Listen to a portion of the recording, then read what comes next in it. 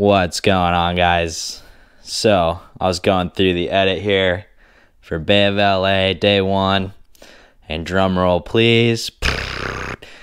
My mic that I used on my GoPro had a little corrosion and was not working. I recorded some audio, but not any good audio.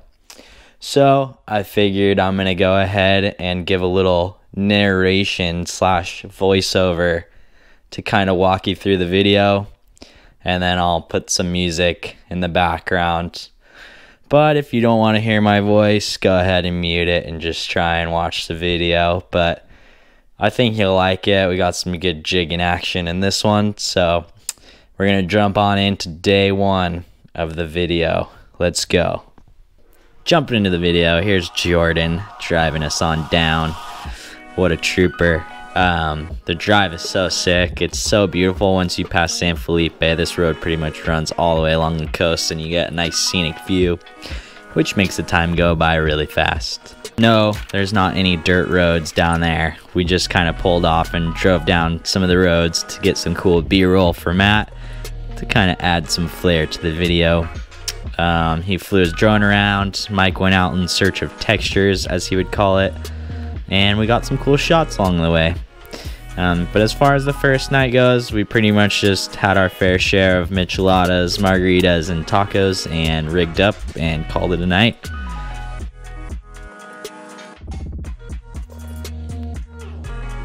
Every morning pretty much started out like this. We would meet Joel down at the ramp, talk some shit, go over the game plan, and let Matt get some cool B-roll. As you can see here, I did not bring my camera down. I only brought a photo camera, but I just didn't want to get in the way of Matt and what he was shooting, so I brought the GoPro, tried to get some shots of the things we were doing, but really didn't shoot too much. But every morning was so beautiful, super classy, nice sunrise. We'd start off by making bait, which everyone actually helps in, which is something that you don't see in Southern California, where everyone just talks shit. Just kidding, but yeah, they all help making bait, and every ride out was nice and smooth out of the bay. But this first day was pretty hectic. It started off real nice. We shot down about 20 miles to some island, but as you can see in the video here, it got quite nautical at the high spot, as you would say. It didn't really matter. The fish were freaking full speed. I think this is our very first drop, and we had triples. Jordan took a second to film, but as you would say, we almost thought we would have to scratch the filming because it was so windy. I don't even think Matt shot anything this first half of the morning. It was so gnarly. Arthur got seasick, so we had our fair share of the yellows, and then we ended up going inside, but I did not film anything. It was super hectic at first. Like, we were just getting our bearings, trying to balance on the boat. It was nuts, but the fish were full speed. So we ended up catching our fair share of yellows and shooting inside here to one of the islands, and we fished Cabrilla for like half of the morning. Wasn't full speed by any means, but we did get our fair share of bites. Nothing huge like you would see that you would go down to Bay of LA for, but it was super fun and definitely got our taste buds wet for those Cabrilla. I definitely want to go back down there and try and get some big ones, but those things are gnarly for how small they are. They pull so hard. Jordan pretty much showed us up the whole time on that little mad scad that he was throwing. I broke off a couple on the jerk baits because I was fishing like 40 or 50 pound. Definitely need that heavier line, but yeah, Jordan was showing us up pretty much the whole time. It was sick. He's getting some good ones. I think we only kept one Cabrilla. Mike kept 1 or 2, but other than that, we released all the other ones. So we ended up making a move back to the high spot here. The weather calmed down a bit, and we wanted to get some yellowtail footage. So I think right here Jordan was already hooked up. I tried the little vertical jigging technique here. It was really hard with that 8-foot rod, but I ended up kind of figuring it out. I think I already got tired doing it on this drop, and I just ended up burning it up like a yo-yo. And I got my first bite of the drift.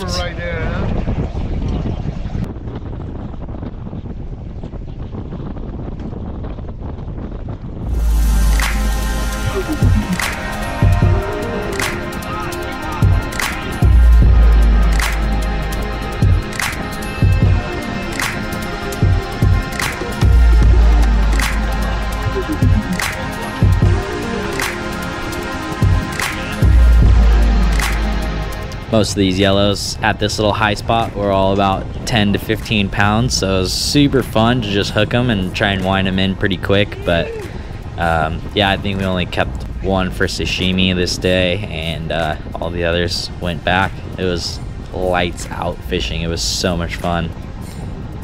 I believe on this drift I was fishing the Shimano Shimmer Fall vertical jigs, which are kind of like a knife jig. I think it was 170 gram or maybe 220. I think we were using all the heavier jigs the first day because we had them, but as the trip went on, we started breaking them all off, and we had to use the smaller, lighter jigs, but they worked just fine. So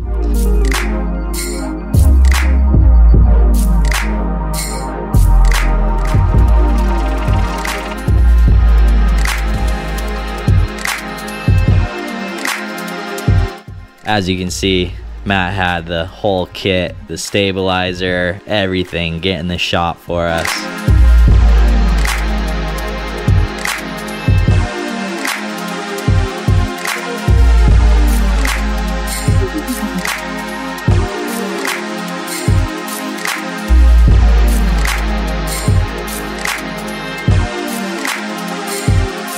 I think this fish was kicking my ass because I snagged it, or he was having a look and got it in the side of his face versus eating it properly.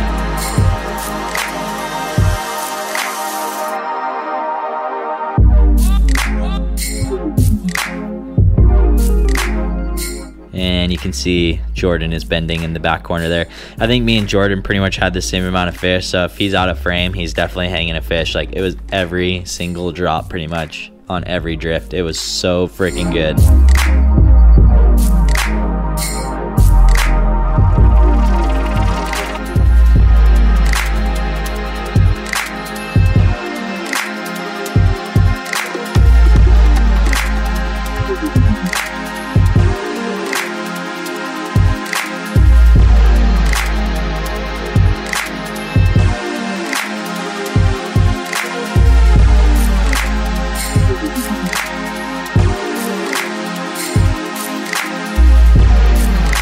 Here's Joel probably telling me there's a lot of fish down there. Let it sink all the way to the bottom. Yeah, alright, I got you.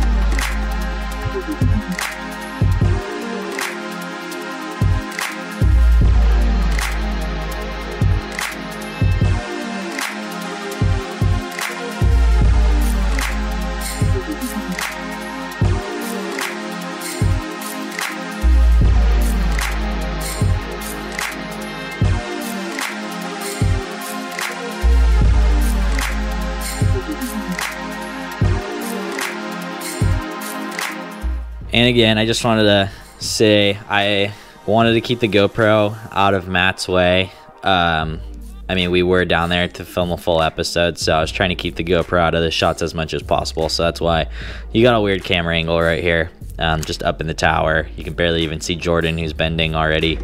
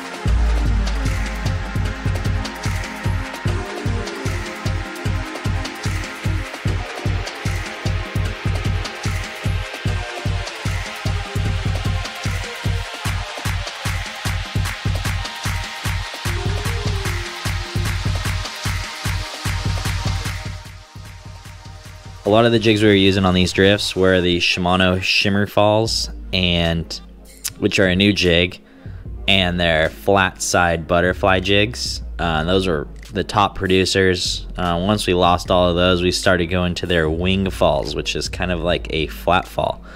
Pretty much all the jigs worked, but those long skinny ones definitely outproduced the flatter, like falling jigs. Those fish down there wanted it really fast, and if you could work it fast, you're gonna get bit pretty quick, but if you tried to do it slow, you wouldn't really see too much action.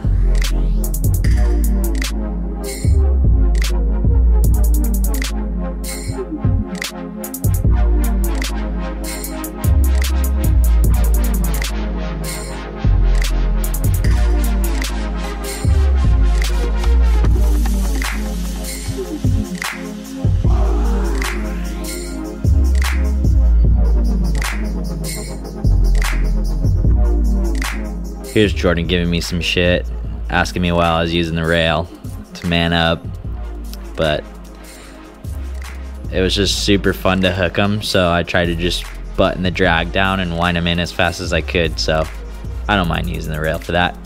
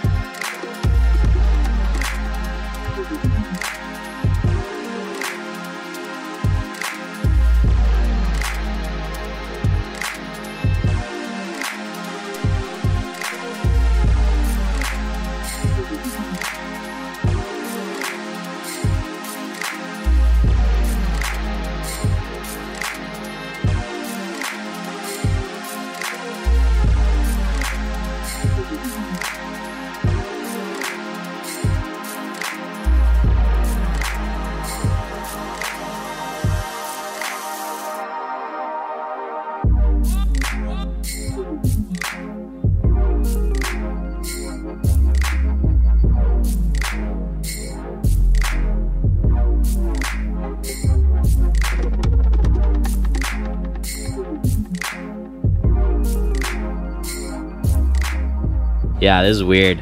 We used some random fluorocarbon in the box, and I think it happened to us twice where Joel went to grab the lure and it just snapped off.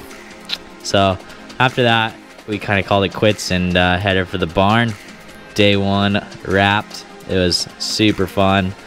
And day two, we decided since the weather was going to be better, we're going to go shoot off to the Big Island for some bigger fish. So stay tuned.